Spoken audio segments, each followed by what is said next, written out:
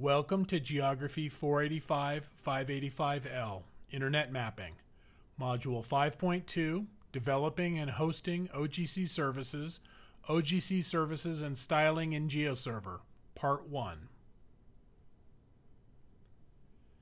This week we will be focusing on an introduction to the concept of styled layer descriptors as they've been defined by the Open Geospatial Consortium and their implementation within GeoServer, with a number of illustrations of the creation of styles within GeoServer, with then demonstrations of the GeoServer style management capabilities and also style development capabilities in Quantum GIS as a supplement later in the week.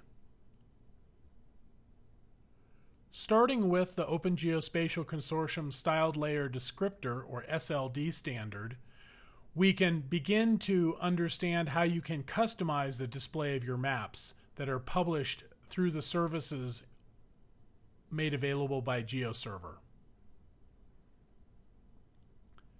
When we're talking about styled layer descriptors, we can then refer to the standard that has been developed by the Open Geospatial Consortium in terms of symbolization that is both available in OGC services for configuration on the server side, and in some instances the styled layer descriptors or styles may actually be provided by users as well, depending on the configuration of a particular server. One thing to keep in mind is that while GeoServer implements the OGC SLD standard, not all of the standard has been implemented, though fortunately the areas where that implementation is not complete are fairly well identified within the documentation for GeoServer.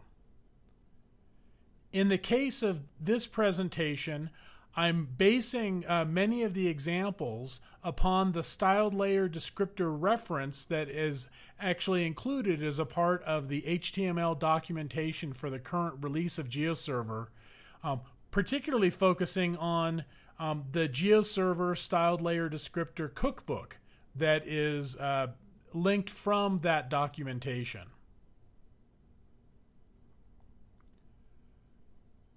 When we're working with styles, we first must think about what the definition of styles are. In particular, in the case of styled layer descriptors, styles are defined as XML documents that conform to the OGC standard.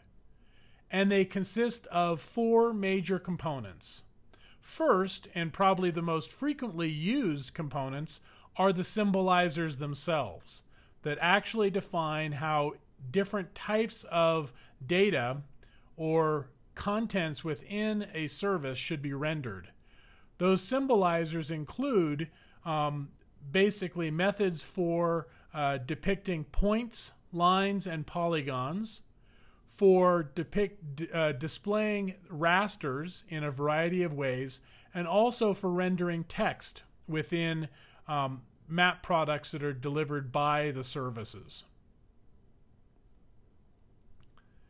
Additionally, on top of the symbolizers, you also have styles that relate to labels in terms of defining how labels should be placed within generated map products, filters that allow you to actually define multiple symbolizers, each of which relate to a defined subset of features based on a set of conditions that are defined through the filter support. And finally, the ability to integrate scale elements into the definition of styles and symbolizers so that you can even modify the symbolizers that are applied in a given map depending upon the map scale for which that map is being requested. In all cases, since we are talking about XML documents that represent styles, as we've seen previously, you have a fairly standard block of XML header information that is provided as the standard content for the XML style documents that we're working with. This is an illustration of what that header content looks like, where you can see it has the definition of the particular XML version, the variety of namespaces that the standard is based upon, and then, of course, the styled layer descriptor root element, which then contains one or more named layer elements, each of which are essentially the definitions of our specific styles. In the examples that are provided in the lecture, we will focus on these named layer elements and their contents, taking the containing root document and header information as given so that we can concentrate more on the named layer structure and content. But don't forget, when you're developing your own styled layer descriptors, that you need a complete and valid XML document that includes the namespaces that are used and the XML specification and the root styled layer descriptor element. This is a sample styled layer descriptor file in its totality. So this does include the header and named layer element, but this will be the last time we actually see as a part of the lecture a full document. We're otherwise going to be focusing on subsections of the document that are relevant to us. So you can see we have the header information, and then we have this named layer area here, where within that we're defining the name of this particular layer. We're then defining a user style, which is essentially the container for a specific style definition. We have a title for that style, and then we start to actually get into the style itself, where we're defining the feature type style, and then any number of rules within that, where in this case we're defining a point symbolizer that consists of a graphic element that in turn is based upon a well-known named mark type, in this case a circle, with a fill parameter set to this color, and also a particular size. So this is an illustration of what a complete styled layer descriptor document can looks like. In this case, defining a very basic style that consists of a filled circle that's 6 pixels in diameter.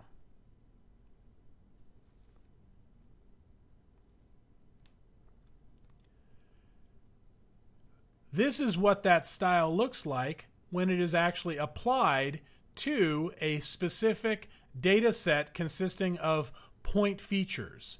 So you can see on the right how those individual point styles are rendered as a part of a map representation of a very simple point geometry.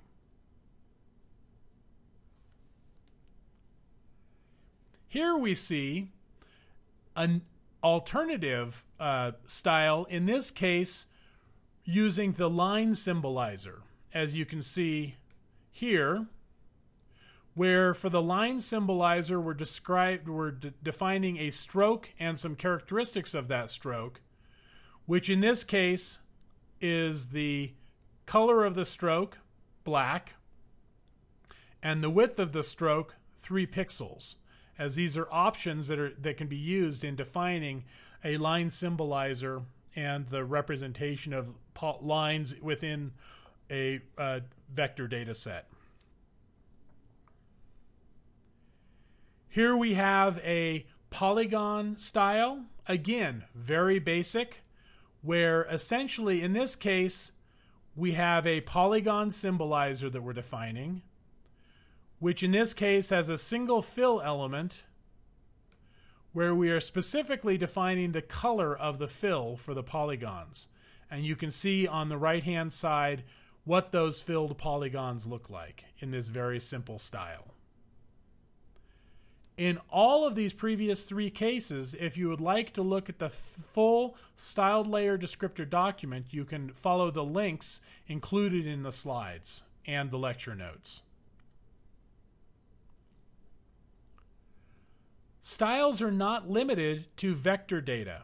You can also define styles for raster data, where you can actually do some fairly sophisticated visualization of raster data through the definition of essentially color maps and other characteristics of how you want to define the mapping between raster values and particular colors, and how those colors should be calculated or used. And we'll be talking about that in a few minutes. But in this case, we have our rule that is essentially consisting of a raster symbolizer and then any of the styles associated with that raster. Let's go back now to the basic structural requirements for the different symbolizers, starting with the point symbolizer that you can see here. So when you're talking about a point symbolizer, you essentially have a graphic element, and I've excluded the closing tags for all of the elements here for simplicity. But in all cases, you are going to need to have both an opening and a closing tag for each one of these elements. But for simplicity's sake, the closing tags have been eliminated from these particular examples. When you're defining a point symbolizer, you first start with a graphic element. Within that graphic element, you can then define one of two different types of symbolizers for point locations. One, external graphic, uses an external graphic file. So you might think of a graphic file that has a picture of a triangle, or a picture of a wellhead, or maybe a picture of a cow. In any of those instances, what you're essentially doing is pointing to a web accessible image that you want to use to symbolize each one of the individual points in that particular rule. As an alternative, you can choose basic geometric marks, all of which are named, and then so you would be required in that case to provide a well-known name, basically one of the defined names, and then you can optionally define some additional characteristics for that mark in terms of, what fill color, what stroke may be applied to that, any opacity, size and rotation to that mark. So those are all options that you can apply, with the fundamental principle being that you can, for point markers, either refer to an external graphic or a well-defined geometric mark that has some additional optional display characteristics. As we move on to the line symbolizer, you start with the definition of a stroke. Within that, you then can define some additional characteristics in terms of whether or not it might actually have a fill characteristic for the line, where in that case you would provide a graphic element that has the exact same content as the previously defined point symbolizer. You might also have a graphic stroke option, which controls essentially the line itself. In this case, again, that would be required to contain at least one graphic element that is also the same as we just discussed for the point symbolizer. In either case, what you are doing is, with the graphic fill, you are defining a series of graphic elements as they correspond to points along the line that would be displayed along the stroke. You can separately define the stroke itself using similar characteristics as defined in the point symbolizer. You also have the option of setting some additional what are called CSS parameters for more detailed control, particularly of the stroke characteristics for a line symbolizer.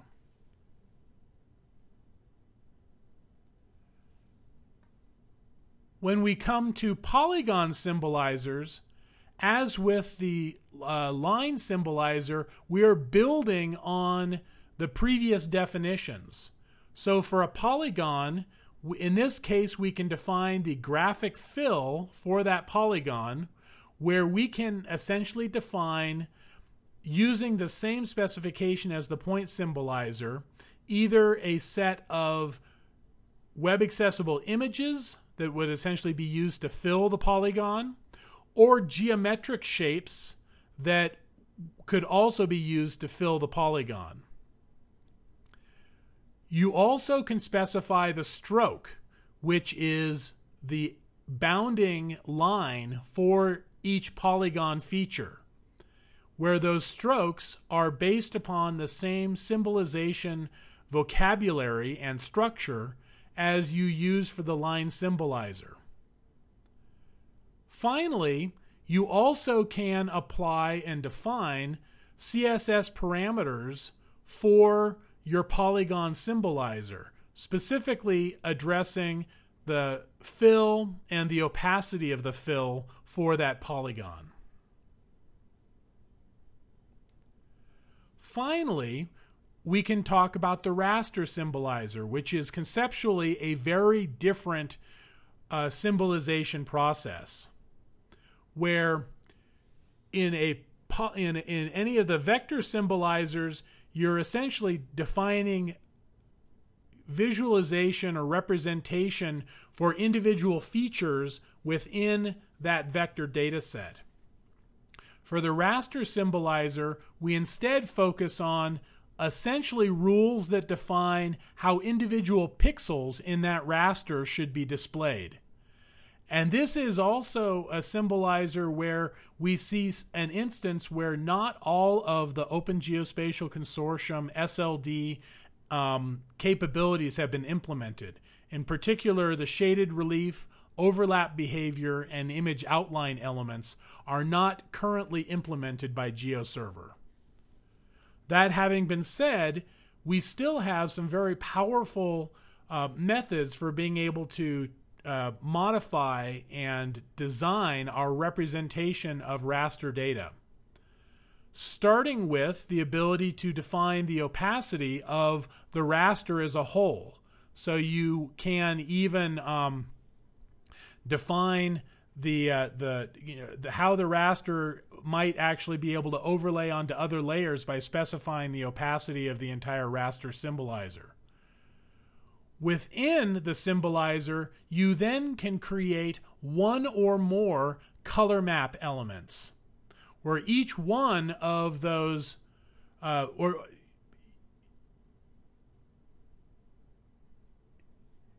you can also then create for each raster a color map, which may then contain multiple color map entries, each of which define a particular color and value and label and potentially opacity for pixels that meet the definition of those color map entries. A color map may be of three different types. Either a ramp, where the values are essentially interpolated smoothly between the individual color map entries. So you may be able to define a color map that only consists of two entries, the low value for the raster values and the high value for the raster values. With a ramp type of color map, you would then get a continuous gradient between those two colors for all intermediate values. Any raster values that fall below the lowest value would be assigned the color for the lowest value. Any raster values that are larger than the highest color map quantity value would be assigned the highest color, the color that corresponds to the highest value. Others would then be assigned their interpolated values. An alternative color map type is one where you actually are specifying individual values and only those values that will be displayed as a part of the raster. That is the values type, where you actually, in that case, specify only the values that would be displayed, with the other values in the raster, if they are not on essentially that list of color map entries, not being shown at all. So for a values type of color map, you may effectively use that possibly for a nominal raster, say that has a vegetation classification or other sort of classification data that is presented in a raster form. The third type of color map is an intervals color map, where you actually define points along a range of values, and those points are defining the start and end point of intervals to which individual fixed colors will be applied. So this is in contrast to the interpolation of colors that the ramp does. With an intervals type, only fixed colors are applied for the raster pixels that are within the range from the lowest value to just below the next highest value.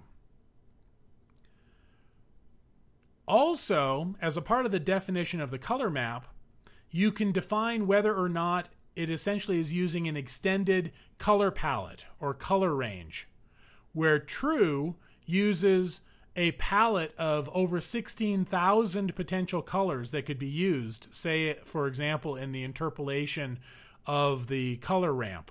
False uses a simplified color ramp of only 255 colors, potentially making your image smaller in size and more efficient to transfer over the web. Depending on the nature of your data, you may decide that simplified color palette or that more complex color palette is going to serve you best in your representation. Each color map entry has a corresponding color that you define, a value or quantity that corresponds to a value in the raster itself, a label that you can apply, and also an opacity that you can apply. So you can actually, at the level of an individual color within the raster, define the opacity or transparency of those individual pixels. That's a very powerful capability.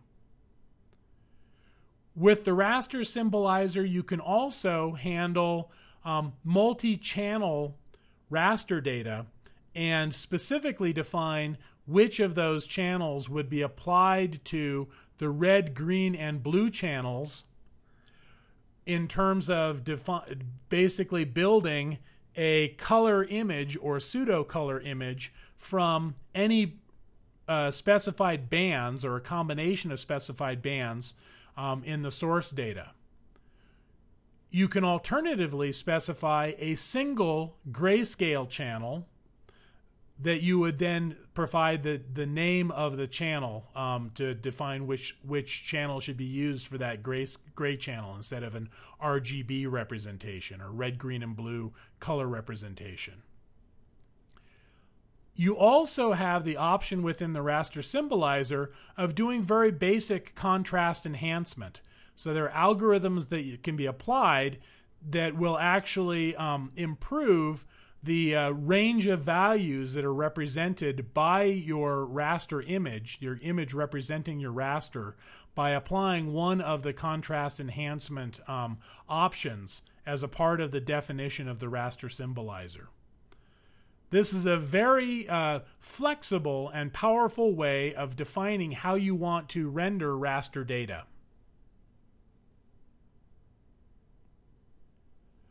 Let's move on now to filters, as filters are another key component in the definition of vector styles. When we're talking about filters, we have a number of options when defining those filters.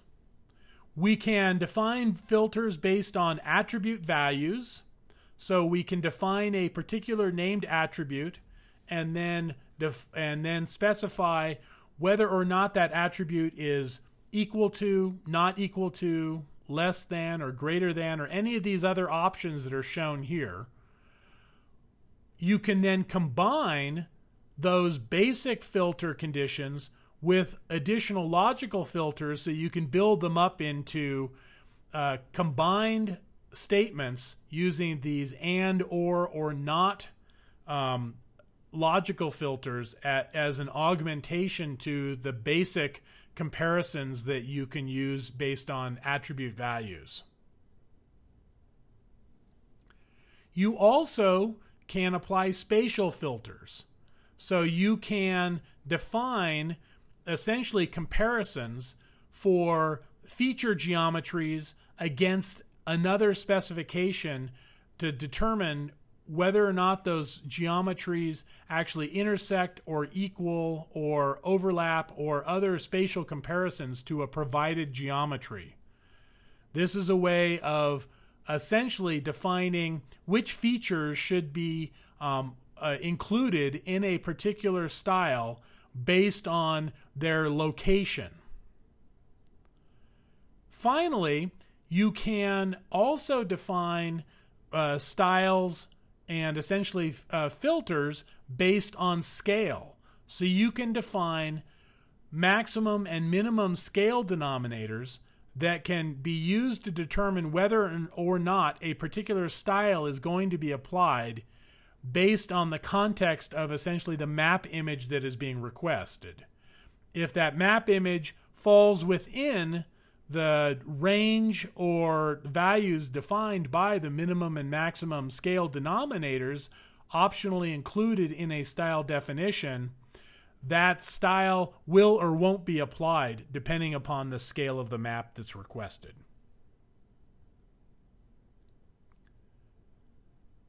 When we're talking about attribute filters, there's some information that you need to know that is critical for being able to actually have the filters properly applied. And the key is the attribute name and the values for that field that are going to be used. Those are key things that you have to build into an attribute filter to have it effectively operate.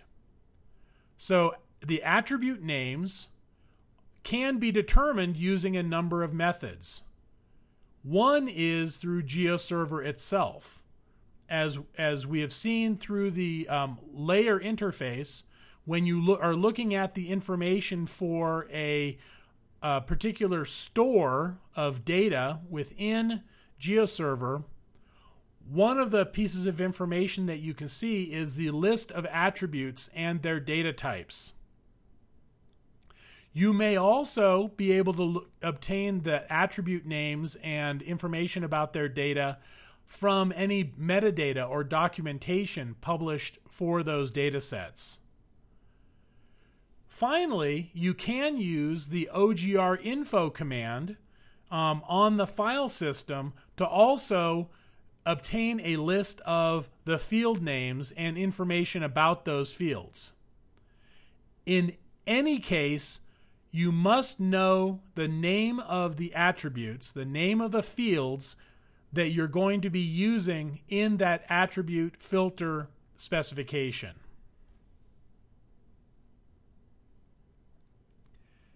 Here is an example that is applying a set of attribute filters to roads in the state of New Mexico, with the link on this page providing access to the full styled layer descriptor applied to this map, and the following slides illustrating the individual components of this styled layer descriptor. The thing to note here is that we actually have three separate road types being displayed.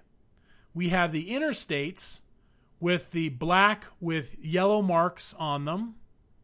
We have the U.S. highways, which are the red roads. And then we have the more local highways in the gray. So we actually, in this case, have 3 separate style descriptions with filters associated with them so that we can differentially apply the styles that we see in this example to the different types of roads. Starting with the New Mexico highways, we're defining a rule, and within that, we're defining a title for the rule, in this case, NM Highways. We're defining a filter as the next item in our styled layer descriptor, where in this case, we are doing a comparison where we're saying we want to test whether a particular property is equal to a specified value. We're defining the property name as type, as you can see within that property name element. And we're defining what it's being compared to using that literal element, which has a value of state highway. This filter condition compares for every feature in the data set that this style is being applied to. It looks for a type property, and then we'll compare the value in that type property to this literal value that we've provided, state highway. If that type for that feature is equal to state highway, this line symbolizer will then be applied to it. If it does not equal state highway, this line symbolizer will not be applied, and that particular feature will not be displayed as a result of this specific rule. The line symbolizer then defines the stroke and the characteristics of the stroke in terms of color and width. And that is the entire definition of this particular rule, that is a combination of a filter and a line symbolizer. We can move on to a second rule that we've entitled U.S. Highways, that also has a filter condition consisting of another property is equal to comparison, where in this case property name is again type, as the type field contains essentially the multiple types within a road database. And we're now comparing the type to U.S. highway instead of New Mexico highway. So that's our literal value that the value of the type property is going to be compared to. Those features for which the type property is U.S. highway will then have this line symbolizer applied to them. And in this case, we include 2 line symbolizers. This is a technique you can use for actually building up a symbol based on multiple components. So you might recall that in the case of the U.S. highways, it was actually something that looked like a highway edges with a color in the middle. That is essentially created by using 2 line symbolizers, one that is 3 pixels wide for the stroke width, and one that is 1 pixel wide for the stroke width. As those are overlaid on top of each other, it creates the effect of a line that consists of 2 parallel lines with a fill color. The key thing to remember here is that these line symbolizers are only going to be applied to those features that match the filter condition that is defined above. Finally, we have our interstate highways, which is an additional rule, remembering that all of these rules are within a single styled layer descriptor file. where in this case the title of our rule is interstates. We have another filter condition, again comparing the type property to a literal value, in this case interstate. How do we know that interstate is a value that we want to be comparing? This is where knowledge about the underlying data is key. So being able to look at the table, being able to look at the information through OGR info is key, because you can't just have a generic style that is smart enough to understand the various values that are in a data set. You have to code those values into your filter.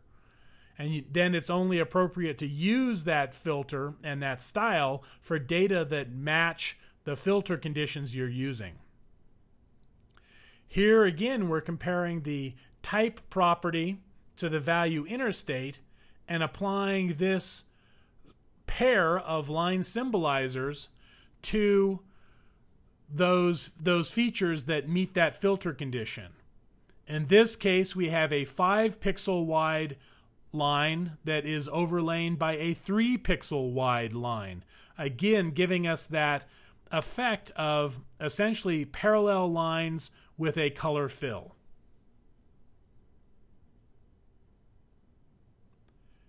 As I mentioned earlier, attribute filters are not the only filters that you can apply. You can also apply scale factors through the use of a max scale denominator and min scale denominator element within a rule.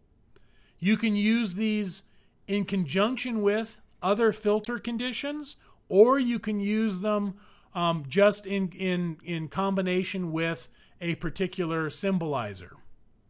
In this example, we're going to be adding scale factors to our existing New Mexico, U.S., and interstate highways styles as an illustration of the effect of these scale factors and filters. Here is an example of the same data that have now had a style that includes both a filter and the application of a style based on that filter for the interstates that we're seeing here, where we're seeing this at a scale of 1 to 9 million. We are only seeing the interstates as we had previously defined a style for them.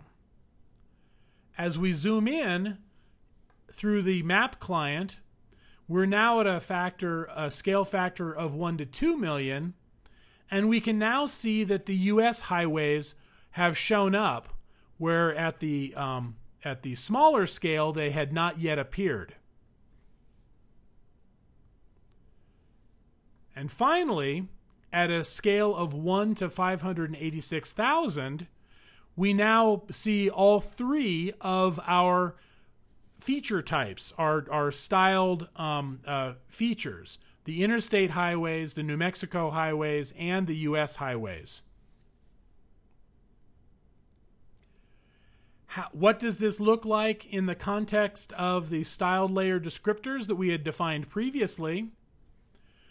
We have the core rules that we had defined earlier with only one additional element, and that is the introduction of, in this case, a max scale denominator of 1 million for the New Mexico highways, meaning that the New Mexico highways will not be displayed unless the map scale is less than 1 to 1 million. You see that in the max scale denominator element here towards the middle of the rule that we have on the screen. In comparison, the U.S. highways have the exact same styled layer descriptor rule, with the exception of now the addition of a max scale denominator element with a value of 5 million. with that then determining when those US highways are going to be displayed.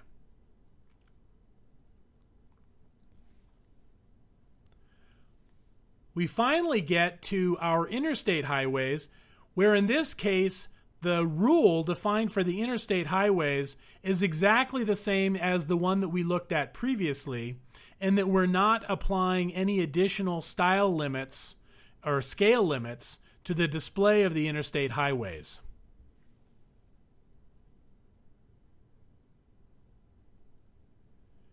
This has provided a very quick overview of some of the basic principles of what options you have when creating styled layer descriptors and how they then impact how the map images that are generated by GeoServer are generated and what they appear to be, what they appear like. We will later in the week actually demonstrate the process within GeoServer of editing styles, creating new styles, and applying styles to specific layers as a part of the process of configuring layers in GeoServer. We will also do a demonstration within Quantum GIS using QGIS's styling options for vector data to actually be able to create styled layer descriptors that you can then import into GeoServer for application to layers within GeoServer.